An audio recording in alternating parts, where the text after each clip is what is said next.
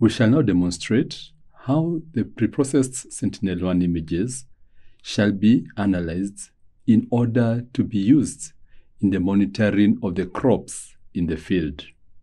This shall be done for 2 consecutive years, that is the 2015 and 2016 planting seasons. The preprocessed Sentinel-1 image shall now be uploaded onto the QGIS software to be overlaid with the digitized farm boundaries. This we shall do by going to the Open folder, then locating where the Sentinel-1 images are stored and double-clicking on it. This will load the Sentinel-1 image. We close. Then in order to view the field boundaries, then we move the digitized fields above the loaded Sentinel-1 image. So we are able to visualize the Sentinel-1 image and the field boundaries at the same time. What we now need to find out is the mean value of the backscatter values within any given field. To do this, we shall employ the use of the zonal statistic tool.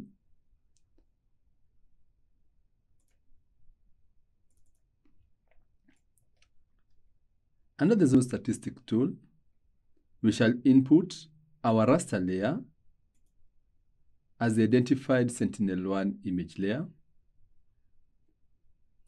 The band is 1. The input vector layer shall be the digitized farm shapefile, and the output column prefix shall be that. So all these statistics shall be added onto the identified vector layer, shall be added as columns in this new vector layer. 3 parameters have already been identified, and that is the count, sum, and mean, and so we can go with that. So we run the process, the zonal statistics, and once it finishes, we can now close the tab. To view the results of the zonal statistics, we right-click on the shapefile and go to Open Attribute Table. And when you go to the final column, we see that the data has been added in these 3 columns. So we have the count, we have the sum, and we have the mean.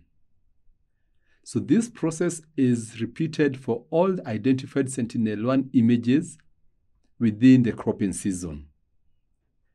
After that, these extracted mean backscatter values shall be exported and applied in R for analysis. The results of the extracted mean backscatter values from the fields can be displayed in this Excel sheet. We can see that there were a total of 15 images that were collected during the 2015 and 2016 seasons. Here we see the mean backscatter values and the standard deviations. In this table, we are able also to see other additional data that was collected during the fieldwork. These included the BBCH code, the planting dates, the maize cultivar planted, and even the orientation of the fields, among other data.